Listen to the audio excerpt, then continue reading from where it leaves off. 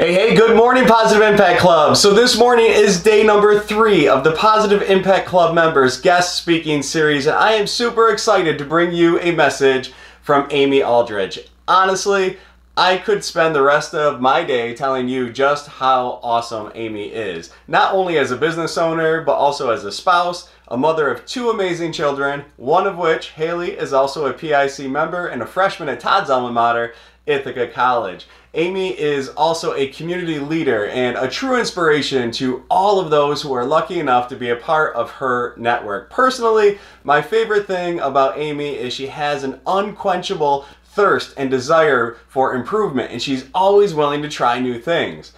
I guess that's 2 things, but with Amy, who can pick just one?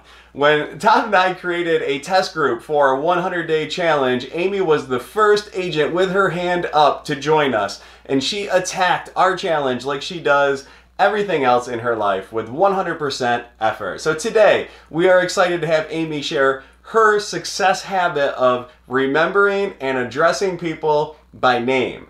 Admittedly, this is an area that I personally need to work on, so I took a lot away from this message, and I am confident that you will too. Remember, if you are interested in becoming a guest speaker at the Positive Impact Club too, we would love to feature a video that you create to our group of over 1,000 like-minded members. Just drop me a line at scott@positiveimpactclub.com, and I'll be sure to get you on our morning huddle schedule. Now, I will get off of your screen so Amy can share her message with you today.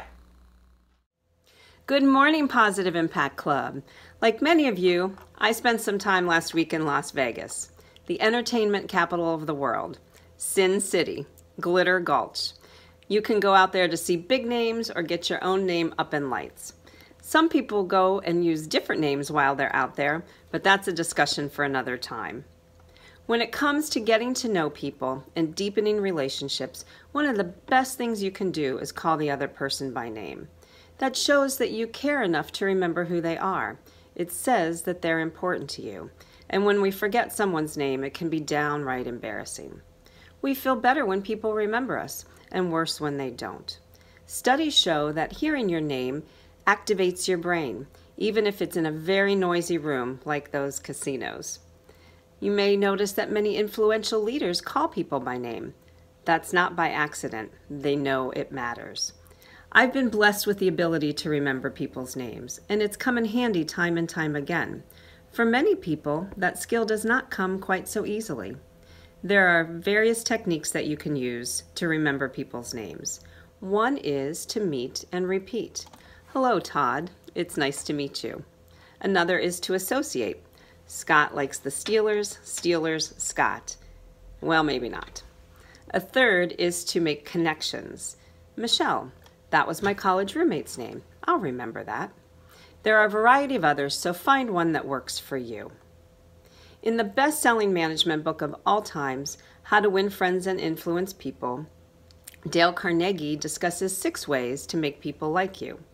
Now, it's also important to remember how to pronounce people's names. Some people say Carnegie, but when you're from Pittsburgh, like I am, and Andrew's influence is everywhere, you have to say Carnegie. Anyway, one of those 6 principles is, quote, remember that a person's name is to that person the sweetest and most important sound in any language, end quote. Although Dale may have phrased that a little differently if he had written the book today, the formula is still as powerful as it was in 1936. If you haven't read the book, I highly recommend it. So, my ask of you today is that you make a concerted effort to remember people's names, because I know you care about the people you meet. And it gives you an advantage in your profession over that person that always says, hey, how are ya? Hey, nice to see you. Hey, what's going on? Hey, have a great day.